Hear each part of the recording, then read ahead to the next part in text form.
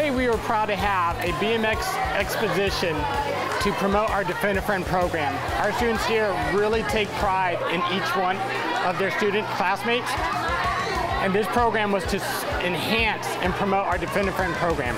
Well, you know what? That's something that we take very seriously on the BMX Trickstars team, is dealing with bullies. Now, you know what? If you guys have not dealt with bullies yet, most likely it's going to happen. And you know what? The sooner you do something about it, the better off you're going to be in the long run. It's been a lot more popular getting the message out about anti-bullying. And our shows, the BMX shows, are a great way to do it because most kids already have bikes. And we get their attention by coming out here, showing them some cool tricks and stunts. And then once we have their attention, we try to send that message to them. The most important thing a student needs to realize is that in order to do away with bullying, we have to be able to identify what is bullying and then become a friend to the person that is being bullied.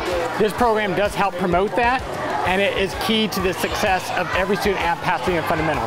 Getting our sport, BMX, skateboarding, the action sports out in the public eye has a lot to do with it.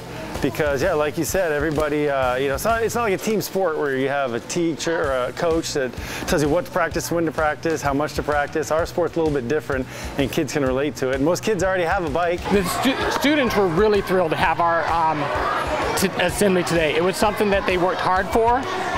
In order to accomplish this, we had 100% of our students turn in their pledge sheets. And then this was the main task. We had the parents invited, and it just puts a great end of the year activities for our program.